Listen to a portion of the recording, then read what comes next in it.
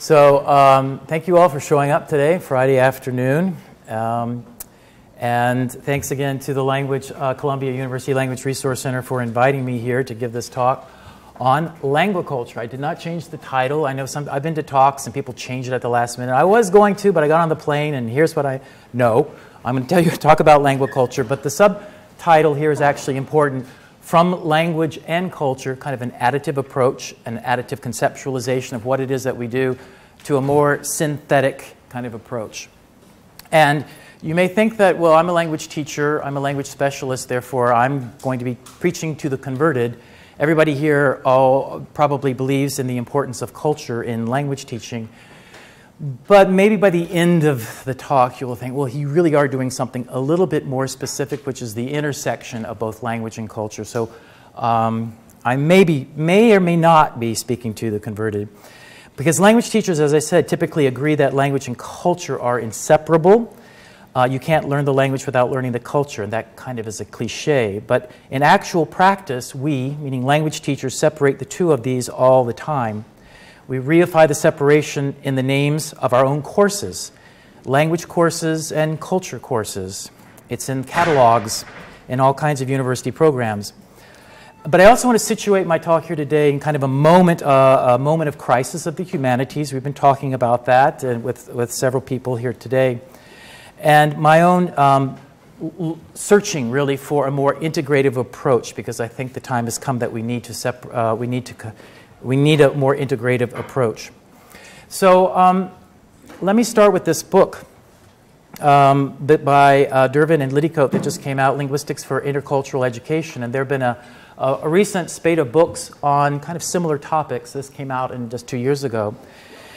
And they say, despite a growing national consensus surrounding the need to develop globally competent college graduates, there is a lack of agreement about how to achieve this goal in many American higher education institutions. Currently, many institutions, including my own, University of Texas at Austin, are caught in a paradox. They're promoting the internationalization of their curricula while simultaneously reducing foreign language culture requirements. That's happening everywhere.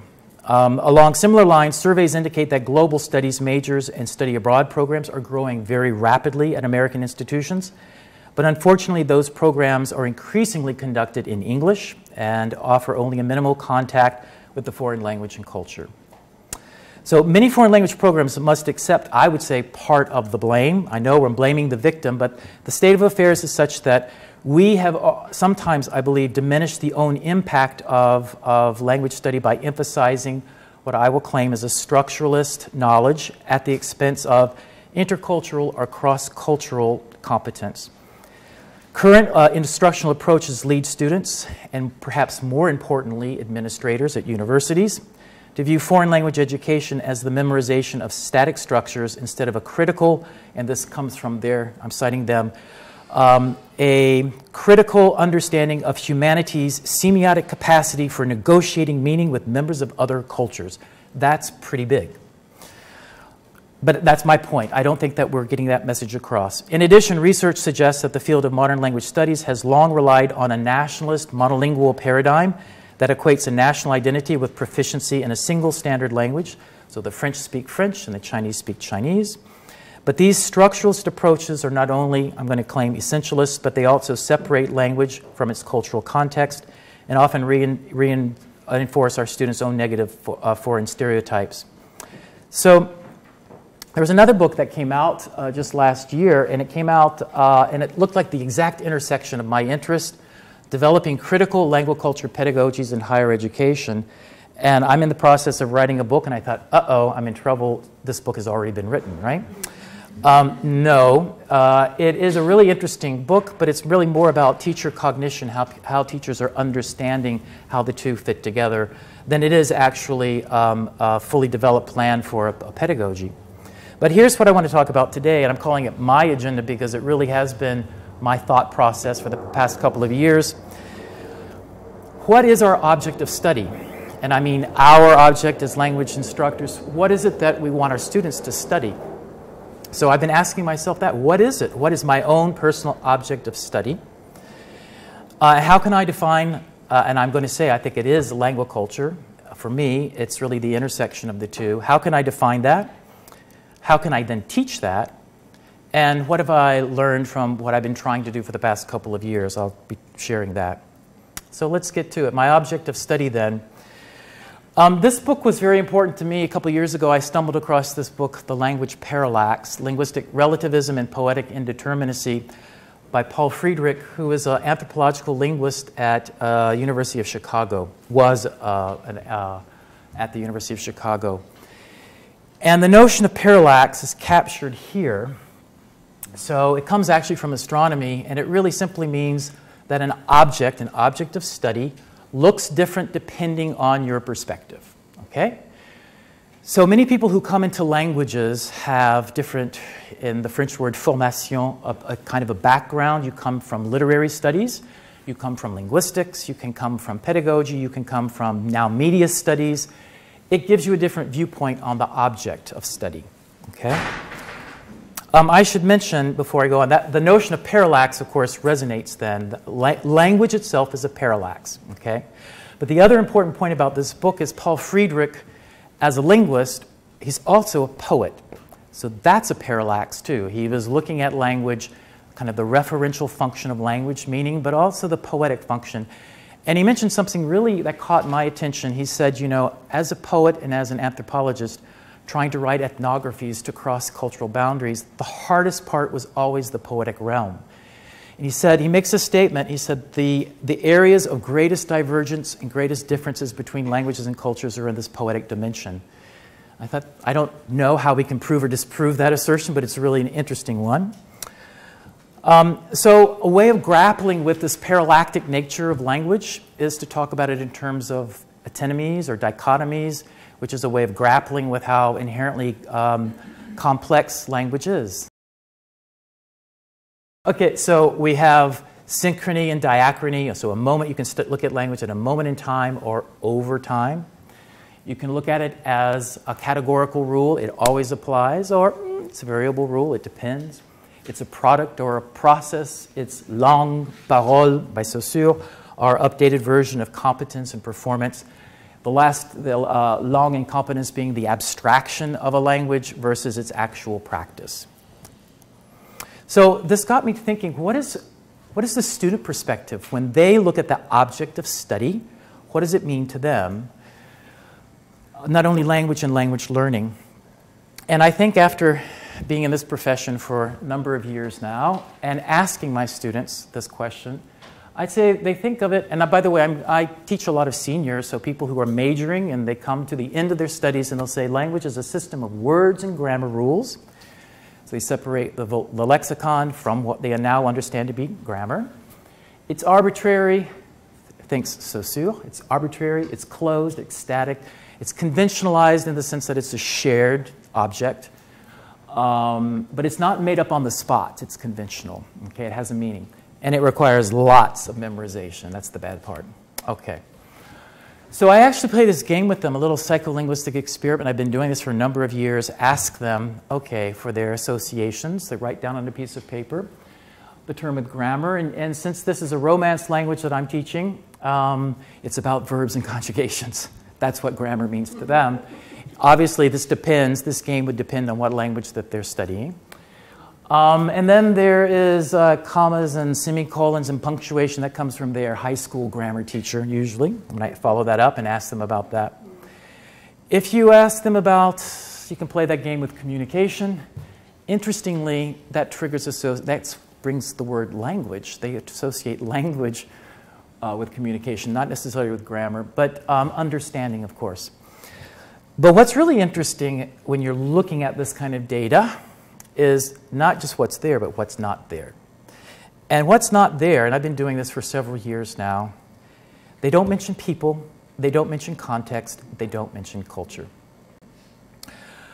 And this after, what, 20 years of communicative language teaching, and we're trying to contextualize, Yes, okay, so I have to, as I said, starting out blaming the victim, and I'm part of the problem too.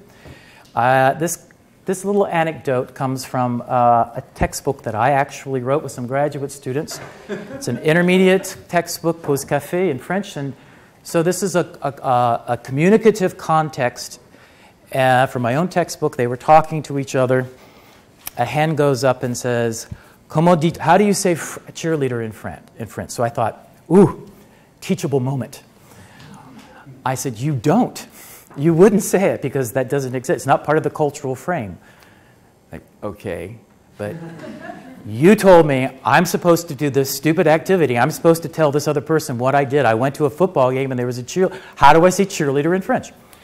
So I started talking about, well, it depends. You could circumlocute because if you're talking to a French person and they don't have that, they said, but I'm not talking to a French person. I know that's the problem. You're talking to an American and they already know what a cheerleader is, and this is a problem.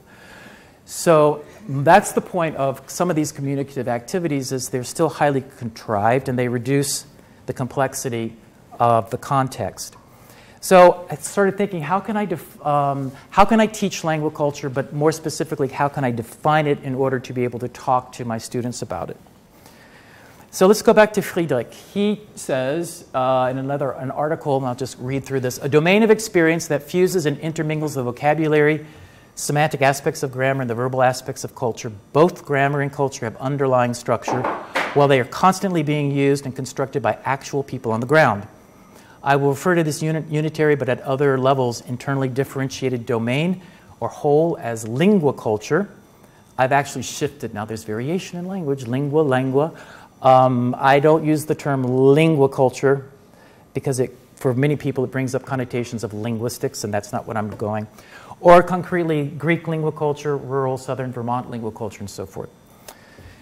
Okay, so that was the end of the 80s, and then this book was published in 94 called Language Shock, Understanding the Culture of Conversation. It was popularizing the notion of languaculture.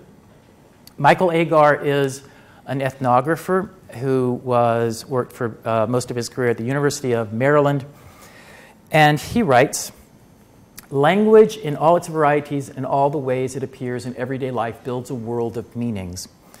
So he puts it in a more kind of informal way than Friedrich, but he emphasizes the notion of meaning, coming into language as a universe of meanings.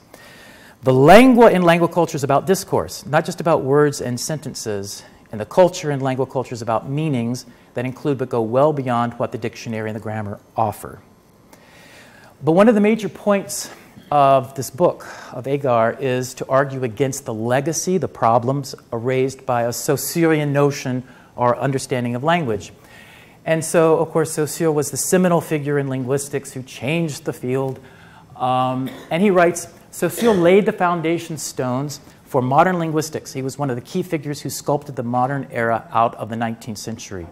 But he set up the circle around language when he threw out speech, parole, in favor of language, langue, so the abstract system. So the metaphor of the circle, he drew the circle, and that's what we do with fields. We say this is the boundary of the field. Here's what's inside it. I'm going to call this language, and the other stuff, no. Okay, so fast forward. Jim Lantoff is a well-known figure in second language acquisition, coming from a sociocultural perspective. And he said, you know, if we talk about proficiency, we have to talk about culture. So he writes about the circle, and again, this is the notion, this is Agar's notion of the Saussure drawing the circle. He said the circle compelled us, and he's talking to language specialists, to think of language as only what exists inside its boundaries. What's outside the circle is something other than language, for example, culture. Little wonder that language learning, teaching, and assessment have been understood as something apart from learning, teaching, and assessment of culture. Okay, and my journey then took me to Karen Risager, also at the same year published as Lantoff, and she's published several books. She's a Danish sociolinguist and has written several books about language and culture pedagogy. Here, what's important is the subtitle, From a National to Transnational, so moving away from a monolingual national paradigm, French for the French, looking at languages as transnational in this era of superdiversity. And what was important for me, though, is that Risager takes this universe of meaning and divides it into three domains. The first domain is semantic and pragmatic meaning, which usually correlates with the study of anthropology and linguistics. So talking about the here and now, pointing like how many windows are in the room, that's referential meaning. The identity dimension, because every time you open your mouth and say something, people situate you in a social universe. So who are you, where are you coming from, so forth. Sociolinguistics. And the third one, the poetic dimension, which is literary criticism, aesthetics, poetics. Okay, that's what I mean by languaculture. So how do I teach this? And the notion of the pedagogical imperative, why should I care about teaching this, comes to us from the MLA report published in 2007. Now, they did not use the word languaculture, but I think that they actually should. So they say that the goal now of higher education, foreign languages, should be translingual, transcultural competence. And this has been a game that applied linguists have been playing now for a couple of years. So we went from intercultural competence to translingual competence to symbolic competence. We keep talking about competence, but my point is I think that the object of study has remained the same. So it's not really had that much impact on the field, the practice of the field. But there's this quote here that I pulled out, that the point and language programs should systematically teach differences in meaning, mentality, and worldview. It sounds very Sapir-Whorfian, as expressed in American English and in the target language. Okay, so I think that the MLA report was trying to, now in my vernacular, erase the circle. I think that's what they want us to do. But if you do that, all hell breaks loose. And again, let me cite Lantoff. He says, once the circle around language is erased and we begin to think in terms of languaculture rather than language and culture, meaning becomes far more prominent than it is inside the circle. This has consequences for how we conceptualize learning and proficiency. Outside the circle, the domain of languaculture entails knowledge of different concepts and how those are encoded in such features as metaphors, lexical networks, lexicogrammatical structures, schemas, and the like. So he goes on and says, we're not teaching this currently. We're really not doing this. This book was also, finally bringing us up to the, just a couple of months ago, was also important for me because it has, first of all, the word pedagogical imperative. It's important for us to actually take these kind of interesting ideas, theoretical ideas, but turn them into a practice. And the notion of research and practice, of course, here he uses the sociocultural term or the Vygotskian term praxis, so they're in a dialectic. But what I took from this book is actually the notion of concept-based instruction. So let me turn now and get a little pedagogical. How do I teach languaculture? Okay, so I've adopted concept-based instruction.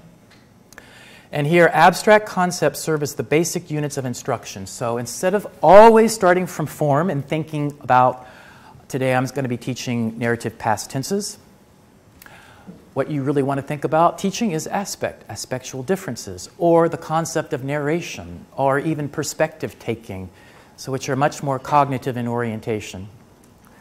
So a lot of this, by the way, is borrowing heavily from cognitive linguistics. So these abstract concepts, such as aspectual distinctions or narration, must be verbalized in one's own words. It doesn't help to import a bunch of gobbledygook from linguistics. What they do is memorize that, but they don't understand it. So it's important that they verbalize it. And then one step further is that they have to be, I like this word, didacticized. And there are different ways to do that. One of the ways that they talk about is to actually turn it into a diagram or some kind of an image. So also they talk about it in terms of CBI, concept-based instruction, as some kind of a sequence. So we present the concept, and they usually don't understand it at all because it's an abstraction. And then we have some kind of activities that are dialogic, not a dialogue in a textbook, right? So because meaning is dialogic, it's very Bakhtinian in that notion. So they understand the concepts by trying to verbalize it to somebody else in small groups. And then we have lots of activities where they try to internalize it, that is, apply, looking at using real language and apply these concepts. Okay, and then the whole process is very iterative because I just recycle all of these concepts throughout the remainder of the semester. So what does that look like? So here's one of our concepts. We're talking about the notion of semiotics, and I introduced this famous taxonomy of signs. I distinguish the difference between an icon, an index, and a symbol. I think it's important that students of language at a higher institution know this.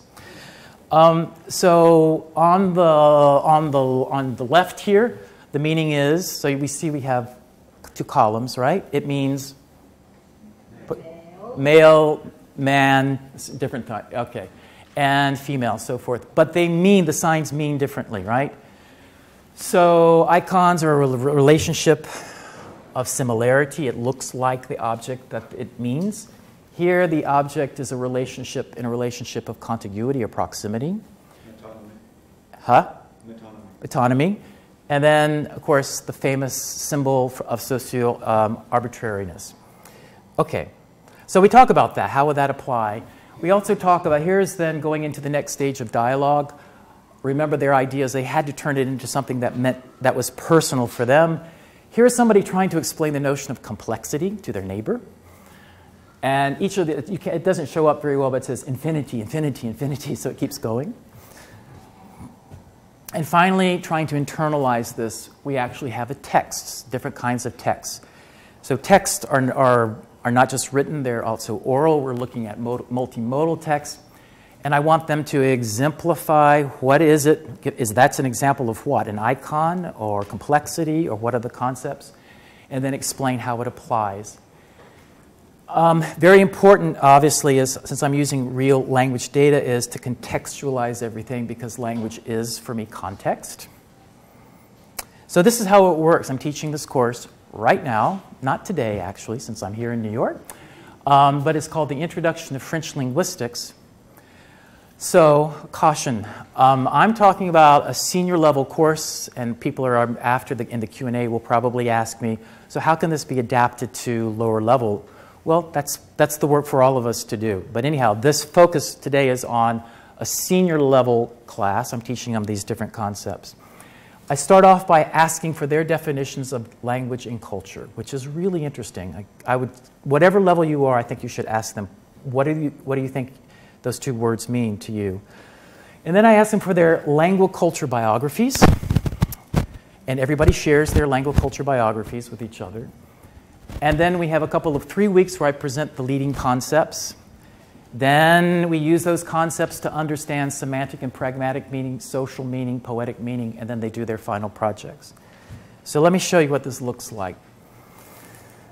For the most part, a language, this is then a very small sample of a definition. For the most part, a language is grammar structure in a set of words, so we have that dichotomy. Grammar, words, or the lexicon, used by people that is mutually intelligible between a group of individuals. So this is pretty intelligent, using the criteria of mutually intelligibility. Pretty good. Languaculture biography, I'll just give you a little snippet here. They're usually about 2 pages long. My mother was raised speaking French as a first language. My father wasn't. I was raised speaking English in my family's home. And aside from exposure to certain words of endearment and phrases that became a part of my mother's idiolect, ooh, okay, so he's had some kind of, maybe linguistics, I don't know, but that tells me something. It was only through extended family gatherings that I came into contact with the language. My father's linguistic upbringing and mine were pretty similar. At least one of our parents spoke French, but the language was rarely spoken at home, leaving us in early life to pick up what we did through extended family gatherings. My father never became bilingual like my mother. He does have a decent handle on how to curse, though, as many English-speaking Canadians do. And so we learn a lot of information from this. This is just a paragraph of a 2-page linguaculture biography. And he knows how to curse very well in Quebec French, Québécois French. Okay, so here are the concepts that I'm introducing. And not just for this course, but I think they're actually important for language learning. And the challenge is to figure out how we can import them and turn this into a pedagogy right from the very beginning. Complexity, because languages are inherently complex. Prototypes, cultural frames, semiotics or semiosis, formulaicity, and acceptability. So let me say really quickly about what those concepts are. When I say complexity, so almost all of my students use the word system when they would describe, these are seniors describing language. They say language and culture are systems. but none of them say complex systems, and that's important to me. So a complex system has these 5 traits. It's open to external influence. It's heterogeneous. Yes, birds may be the same species, but there are differences between the birds. It's dynamic. The flock of birds always is changing. Without a leader, it's changing. And it's adaptive. So if some change happens over here, it's going to trigger an adaptation over there. And it's nonlinear, meaning you've heard of the butterfly effect. So a small change can have huge consequences in the system. Prototypes. The next thing they need to understand is we're pulling conceptual information out of our minds, and the information is always structured.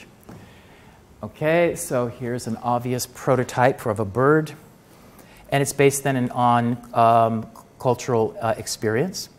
So languages can never give you synonymy because you always have different cultural experience. Okay, so get over that. There is no synonymy in languages, okay? Cultural frames. Going back to my student who wanted to say cheerleader, I wanted to tell him what I was trying to say is if you say cheerleader, then you have to evoke the entire frame of a football game. So cheerleaders are only understandable if you understand everything else here. Okay, so in communicating cross-culturally or interculturally, you may want to evoke a frame that gets close to that. Okay, a French football game, let's say. Semiotics, we were moving away from Saussure's arbitrary signs to the notion of semiosis, which is the process of always making meaning in the moment. And this, of course, is Charles Sanders Peirce, who was writing, he was contemporary of Saussure, but had a much more expansive vision of semiotics than Saussure, which was focused on the most conventionalized and linguistic signs. So here's a very important quote: nothing is a sign unless it's interpreted as a sign. So you have to have people in the picture. Signs don't exist without people. Formulaicity, I'll give you a second to read that.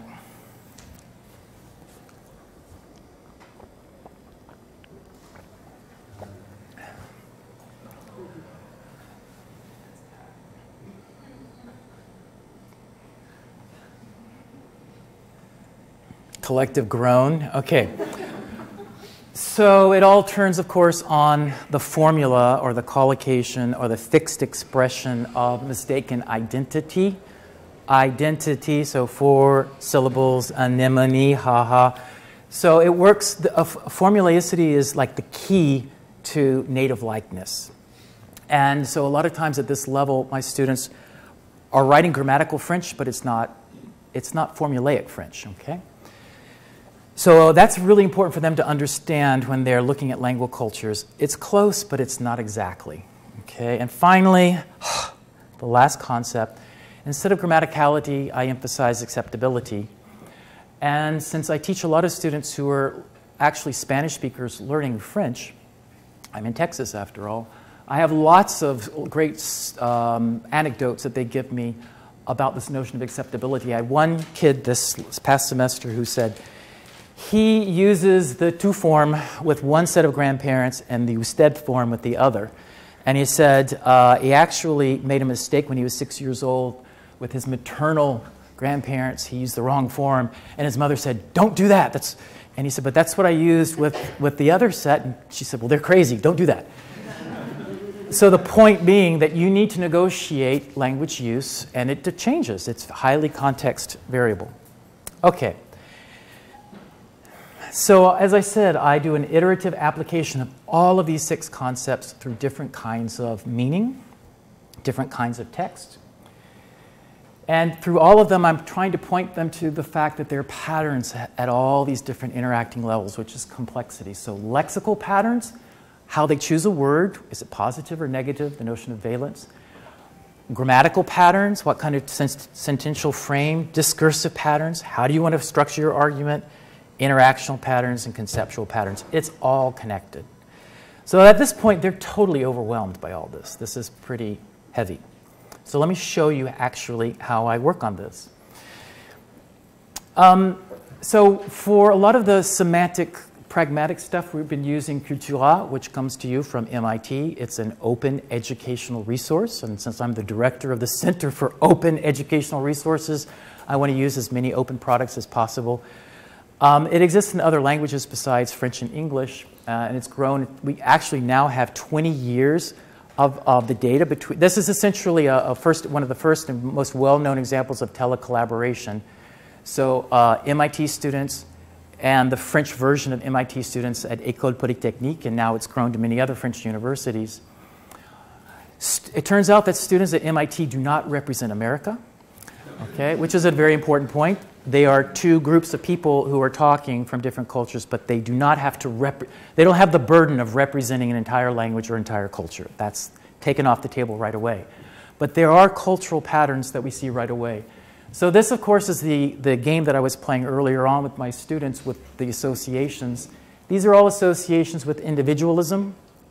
These are all French associations with individualisme. So you can add an E, it changes the valence. It goes from highly positive to highly negative. So we kind of just now scrape the data off of the web and we dump it in something called a word cloud, and we can start to look at this. And now here it starts to take shape, a prototype. This is a category. Individualism, then, you can paraphrase it as the expression of the self's uniqueness. You're free to express yourself.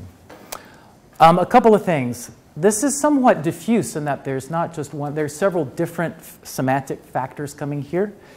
If you compare that to the French, boom. Égoïsme. So this basically means selfishness in French. I think it's a false cognate, actually, they're learning. So not only is there one central member of the prototype, égoïsme, and you also have then égoïste and égocentrisme. So if you're just looking at that, ego morpheme, it gets even bigger. So it has a shape.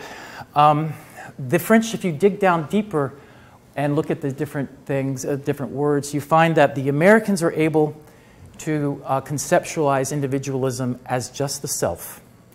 The French, it's self in relation to somebody else. It's a relational concept. So they always, when they talk about the individual, it's always with, they have words like société, which never appear in the data cloud for the Americans.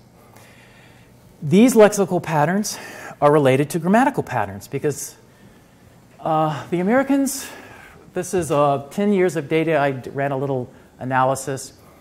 They use the word I, and the French rarely use the pronoun je. Okay? That jumps out at you.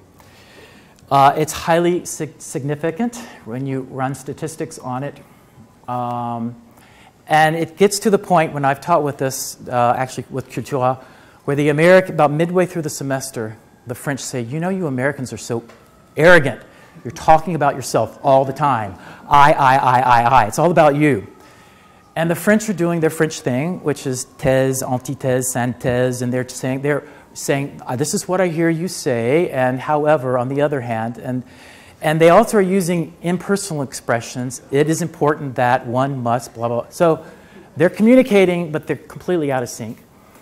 And the French, as I was saying, complain that the Americans are arrogant, but the Americans are saying the same thing of the French because, of course, how dare you talk down to me? You're pretending that you're some kind of professor. Just tell me about yourself. Okay. Very different patterns of argumentation. I was giving a talk in France a couple of years ago, and a French professor said, on fait la classe de philo. He said, so they're doing philosophy class. That's how we're trained to do it, exactly that. This also correlates then with interactional patterns. So because the Americans are making statements about themselves, it's not just I what? I think, I believe, I. So yes, the French, when they do say I, they say things like je pense, je crois, epistemics. But the Americans talk about how they feel, and the French never do in this context. So the French are saying, I'm so surprised, I'm so curious, I'm so shocked. And the French are, it is important to remember that one must. Okay. So those are the kinds of activities that we're doing to understand understand semantic and pragmatic meaning. Let's go to social meaning, which is where we're finishing that right now. And when I started this unit, This was, of course, published October 5th. This appeared, and it was perfect because it was actually, this article was written by a linguist here in the New York area, and he talks about the notion of indexicality and the social meaning of accents and so forth. And in September and early October, it was good to have a New York accent. Apparently in Iowa, it's not so good anymore, so, which is great because that also shows the dynamics of social meaning. But this is exactly what they don't have. They don't have the experience to understand all the social complexity of language. So what I have to get inventive, and one of the things that I'm using is this film, Bon Cop, Bad Cop. Anybody know this one? Okay, this is a great film. Well, no, it's not a great film. It's a good film for teaching social meaning embedded in a context. And the context here, of course, is the competition between Ontario and Quebec. And instead of talking about this, let me jump out of this and show you what I do. Oh, here we go. So let me play you just a little bit of the trailer of Bon Cop, Bad Cop, and it appeared in 2005, I believe. Some lunatic is out there killing members of the hockey community. For Detective Martin Ward, solving his latest case is nothing compared to getting along with his new partner. He's from Quebec. Martin Ward, David Butchart, the subject was a true Quebec. Okay, so that was the first time they met each other. David Ward, he's the Anglophone, and David Bouchard says, David Butchard. So he's already mocking him right from the very beginning by saying, okay, I can do an Anglophone accent too. So there's so much language play, and it goes so quickly that we go through it scene by scene and talk, well, why did he do that, and what does that mean? His heart is in Quebec. Yes, but his ass belongs to you.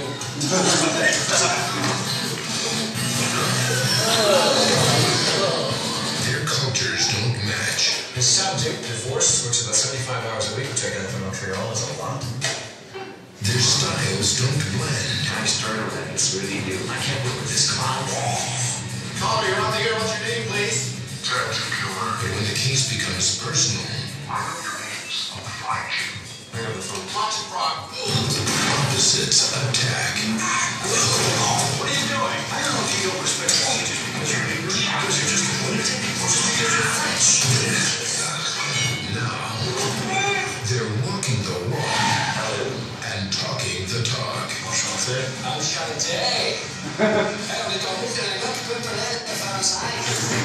Okay, you've seen enough. You get the point. So this is a buddy film, a cop film. These are two guys who are thrown together and have to be partners. But what I have my students do is actually look at all the code switches here. They have difficulty understanding the dialect, the French dialect. Quebecois French is significantly different than European varieties of French. So, but they can handle code switching. And so we talk a little bit about the context, the stereotypes. This is not authentic data. This is a representation of what's going on. That's an important point for them to understand. So, but as they start off using language, it's very stereotyped, and it becomes much more negotiating their developing relationships. So that's social, what I mean by looking at social meaning. Let me go back and end now, kind of come back to poetic meaning. And for poetic meaning, which we'll be starting next week, for November, I'm using, so I'll give a little shout out to, this is something, this is an OER that was actually produced by Joanna Lux at Cornell University. And her idea was to begin some kind of literary or critical analysis of some kind of poetic dimension from the very beginning. And she said that really doesn't exist in most textbooks today, unfortunately. And so her idea, it's a really interesting conceit in that she said, you know, what I want them to do is not necessarily look at canonical literature, but I want them to look at everyday discourse that has literary qualities, which is much more accessible to them.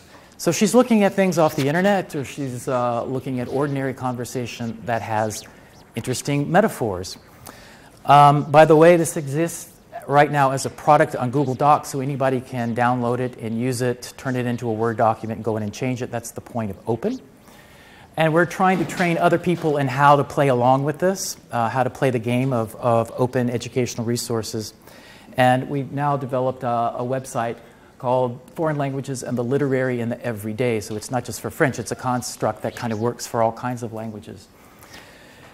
And so we're working with Coral, and there's another National Foreign Language Resource Center at Arizona, Circle, that is working with us, and they're doing German and Spanish. So we hope to have more. And if you're interested in more information, I can talk about this later on. So one of the activities that I do for this, the poetic kind of dimension, is I give them various poetic texts. This is a very famous poem by Éluard, Liberté. And what I'm using, I'm also showing you another OER, another open educational resource, which is a tool for collaborative annotation, markup. You can take a text, and this is available. Anybody can use this if you'd like. It's a product that we developed at Coral, but it essentially turns the text into a space online. So imagine all of your students marking up the same text together. That's what we're doing. It's collaborative annotation. It's another tool for close reading of a literary text. Now, that's the humanities, right? So anyhow, what we see here is that it generates word clouds. So lots of people have annotated this line. This is the last stanza in the poem. So I can see at a glance where they're interested, what parts of the text grab their attention. And I'll just show you, go back into English so everybody can understand. So this is a text that I did a demonstration with a couple of years ago at a conference, Jabberwocky. And so somebody underlines the word frumious, Bandersnatch, and writes, so Pierre, I gave them all different names. Pierre, adjective, from the verb to frume, fruminer. And so he's playing around, obviously. So you can write back and say, well, so what does frume mean? Well, it means to exhale sulfur, duh, of course. Okay, so the point I'm trying to show here is that they actually mark it up and then talk to each other about their markups.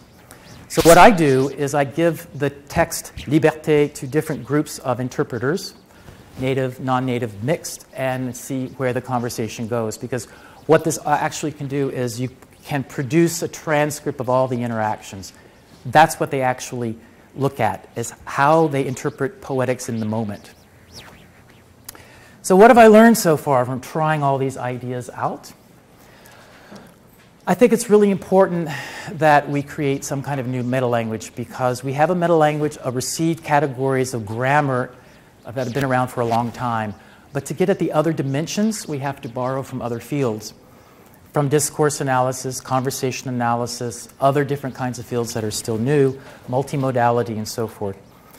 And it's very powerful to learn a term, to name a term. And this is, many of my students, when they're looking at the data in Cultura or whatever, they don't see things. And I think part of this, they don't have a label for some of the things that they're seeing. So I know from my own experience in taking art history, and I'm learning new terms, whether it's Italian or it's a French term, where here the contrast of light and dark. And then you say, there it is, there's clair-obscur, there it is, I can start to see it. I think we need a new meta-language. And the other important principle that I've learned is I think language teaching should start with meaning, not with form. And this is huge. I think the problem that I think is that when you start with form, you never get out of form. You stay with form. And that's linguistics. You go from form to form to form to form. There are no people. There's no context. It's just form. So if you start with meaning, then that means that you need to do a good job of really talking about meaning, and that's where I think we need to do a better job. I think it's important that we dissolve some of these dichotomies. They're inherent in the way we talk about languages, but I've been inspired by a number of different people. Leo van Leer is one of my heroes, and he talks about language and context. He said, no, that dichotomy doesn't make sense. It's all context. It's like an onion, right? That's his metaphor. You keep peeling an onion down, layer after layer, and it's like, oh, wait a second. It's all layers. It's just all context all the way down, as he says. But Diane Larson Freeman also talks about kind of dissolving dichotomies that have been around for a long time, product versus process. It's really more like emerging patterns all the time. Language is always emerging. Vocabulary versus grammar, as my students said, all of my students say that. You have grammar and vocabulary. It's more lexicogrammar because words then trigger sentential frames. They fit together. Embrace reality. So, okay, bon cop, bad cop is not reality. And I'm using that, and I put that in quotation marks and say this is a representation of reality. But let's stop with pedagogical materials that use actors at the beginning and it's all fake. Students know it's fake because reality is so much more interesting. So I use as much ethnographic materials as I possibly can because they're rich.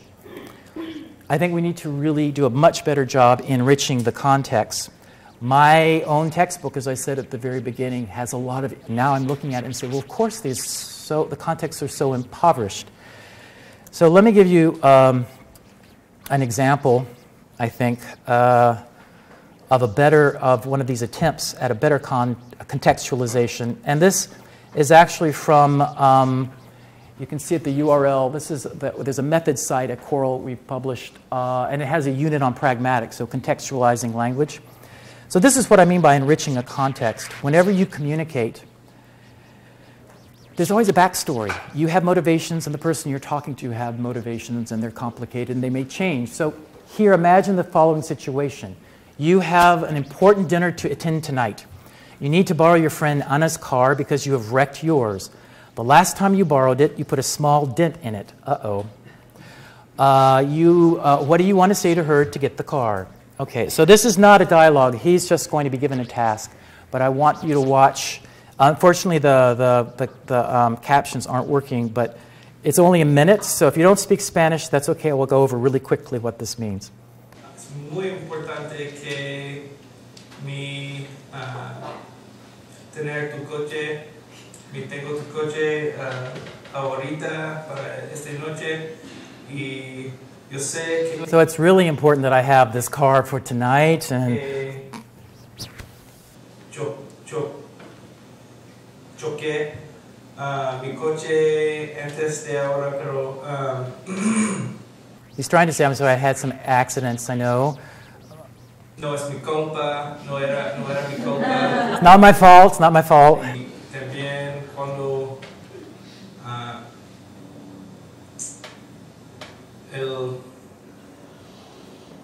tu coche es muy seguro conmigo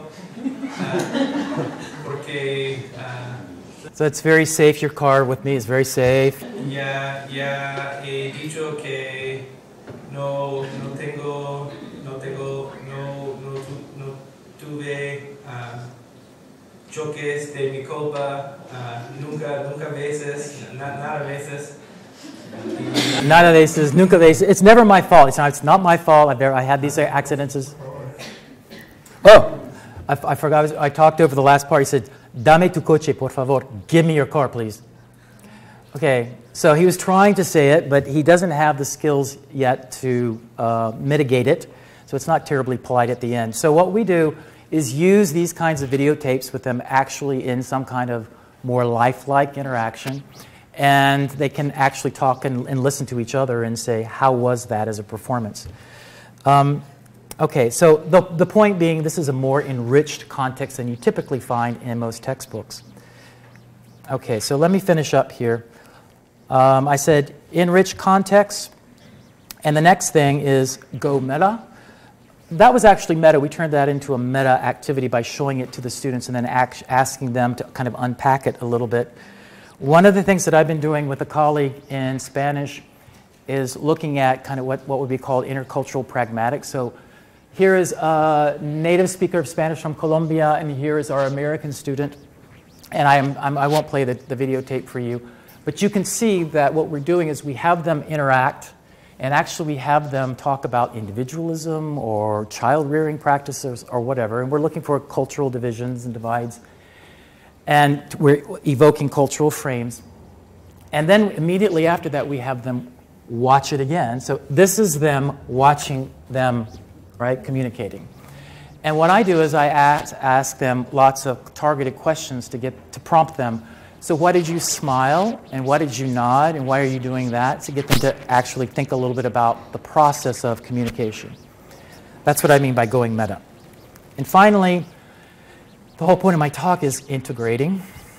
So let me end with a quote from one of my colleagues, Janet Swaffar, who taught for many years in Germanic studies. And Janet wrote I think, a great piece in 1999. So these ideas, these are not brand new ideas, none of them. I'm quoting from many people. But she says, foreign language study is a discipline with 4 subfields: language, literature, linguistics, and culture, that asks the question, how do individuals and groups use words and other sign systems in context to intend, negotiate, and create meanings? Within this definition, I'm not talking about linguistics alone. I'm suggesting that our profession must derive principles of foreign language study from the expanded social core of language and communities, and that's what I've been working on. The goal of our discipline is to enable students to recognize the various intentionalities behind verbal and written text and to use language effectively to achieve their own purposes within a cultural community, end quote. So she wrote that in 1999. It was published in the ADFL Bulletin, The Case for Foreign Languages as a Discipline. It was republished a year later in the MLA Profession. And I think, so we're still talking about that. I can see that I think the field is moving towards this integration. I think we are in, as I said at the very beginning, kind of a historical moment. We're losing enrollment, we're losing faculty. And so I know for my own department, we are finally, because there are only a handful of us now left standing in each of these fields, we are finally beginning to work together. So that's the positive note. And so let me ask I'll end with this, the Q&A, but I have to have a picture of my hero, Roman Jakobson, who started his career in literary criticism and then discovered linguistics, but he was always a linguist, as he said, which meant to him a language lover. They're all manifestations of this huge beast called language. Thank you.